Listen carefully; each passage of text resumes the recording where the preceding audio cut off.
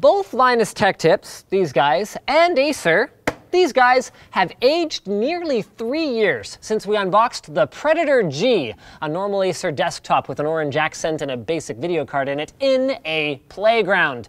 And while our sense of humor certainly hasn't gotten any more politically correct or sophisticated, it's possible, given the improvements in their monitor and laptop lineups, that Acer has managed to grow up a little in that time. Let's find out. This is the Predator G6.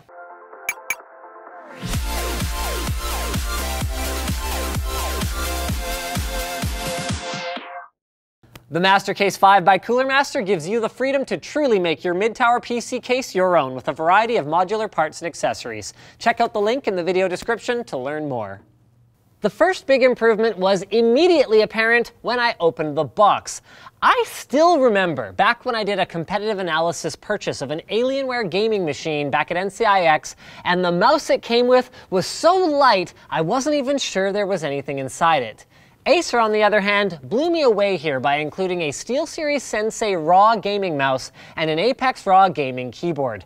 I thought maybe it was a special reviewer's package or something like that, but it's not. If you buy this model of Predator G6 and a Predator monitor, you're going to be ready to go. Add headset and you are gaming.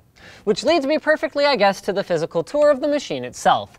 The overall appearance of the G6 is going to be a love it or hate it thing. The side panels have their, IMO, attractive Predator logo with a really nice mesh texture to them that's solid on the right and mostly solid on the left, but actually perforated above the GPU and CPU area. A nice touch. As far as the front and the top are concerned, I think Acer was going for like an overlapping armor plate thing, but they ended up with more, again, IMO, of an armadillo look, though your mileage may vary.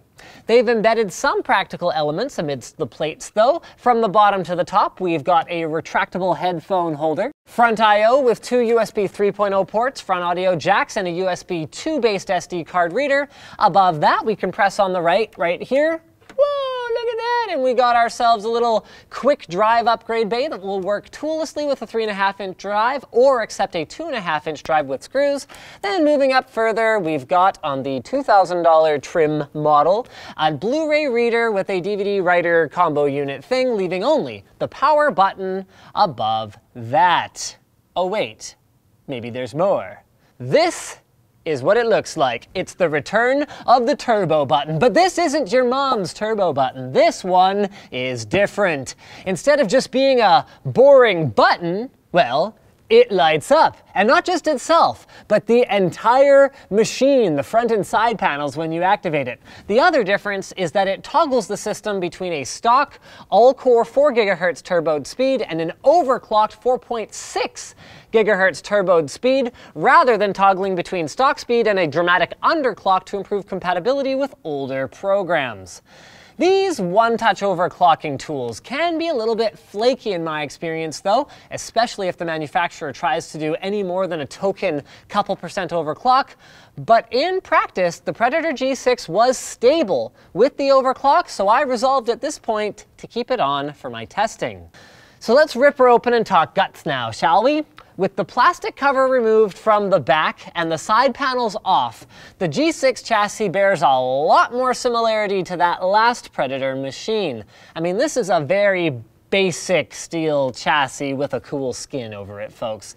It has a rear 92mm fan, 2 internal hard drive or SSD mounts, one of which has a 2 TB Seagate drive in it, so that's about it for expansion, and no cable management to speak of. But it does do a few things right. It accepts a standard MATX motherboard and ATX power supply, which by the way is a 750 watt FSP80 Plus unit, good show Acer, and has tons of room for any single graphics card that you could want in the bottom.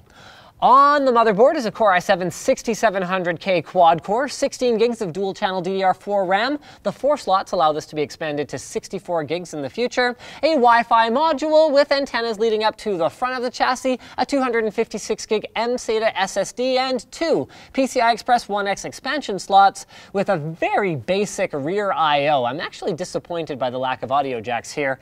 And then finally, the centerpiece of the build, the GTX 980 graphics card that makes this machine NVIDIA VR Ready certified. So those are some pretty badass specs, right? And if you were paying attention, you probably noticed the same thing I noticed. There's only one case fan, that 92mm affair in the rear. So let's direct our attention now to cooling performance. Here's a look at our baseline idle CPU temps. And here's a look at, whoa! With IDA 64 running a burn-in test, it took only 5 minutes for my CPU to reach very uncomfortable temperatures. And this is in our unheated warehouse. And while I understand that Acer is expecting this feature to be used for gaming, which is not going to pin the CPU at 100% the way this artificial workload does, many gamers interested in a Core i7 might also be interested in heavy workloads like video creation, and they may not want their CPU touching 80 to 90 degree temperatures under load. So I pressed the button again to disable the overclock, which brought things right back into comfortable territory, and you can make the argument that the management utility that comes preloaded does include an option to crank the fans to max, which works, by the way, to tame the beast.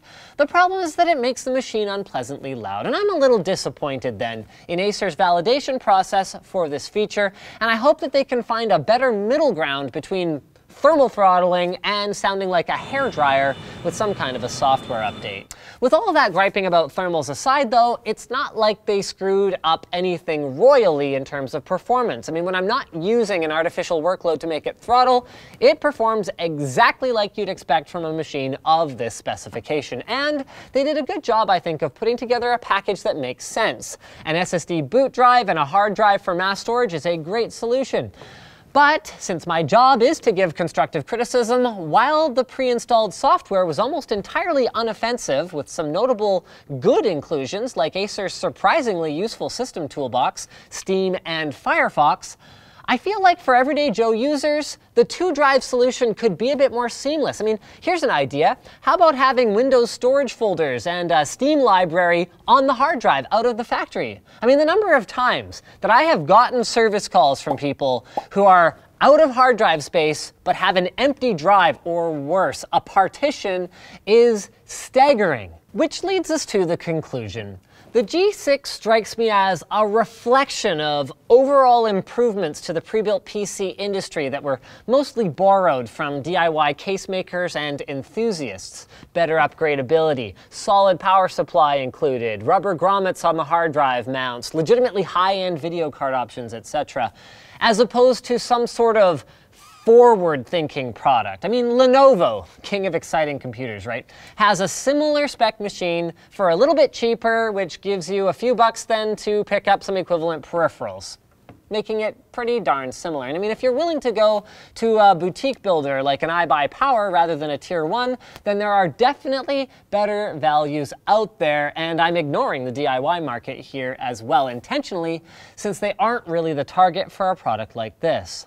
So does that mean that the G6 is bad? No, it's not. It just looked really cool from the outside and then failed to really excite me once I lifted up the hood.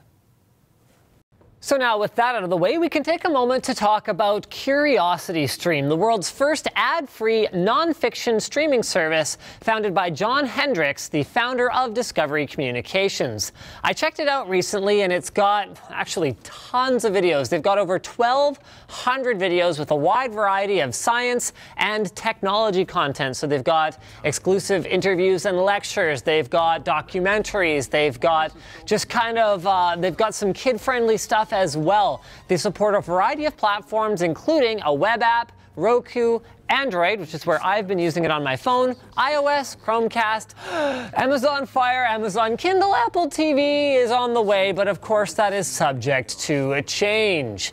Some of their content includes Next World, which features Michio Kaku talking about the future of technology, so virtual reality, artificial intelligence, these kinds of big questions, as well as The Human Face of Big Data, which is currently exclusively streaming on CuriosityStream and just premiered in late February. I checked out a really cool one on this submersible craft that was found rusting away in a shipyard, actually here in Vancouver, which I thought was really neat. That was the first manned 30-day voyage where these guys were sealed into this capsule for a full 30 days and actually led to, and I didn't realize this either, a lot of the best practices that are followed for things like space missions even today.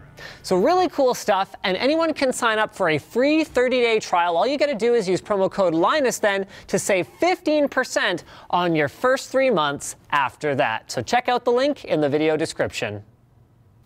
All right, so thanks for watching, guys. If this video sucked, you know what to do. But if it was awesome, get subscribed, hit that like button, or even consider supporting us directly by using our affiliate code to shop at Amazon, instructions for which are up here, buying a cool shirt like this one, or with a direct monthly contribution through our community forum, which, by the way, is full of all kinds of useful, helpful, awesome freaking people who can help you with your tech stuff. Now that you're done doing all of that stuff, you're probably wondering what to watch next. So click that little button in the top right corner to check out the video where I have a $4,000 server that can accept 8 graphics cards. It's freaking sick. It's sick, I tell you.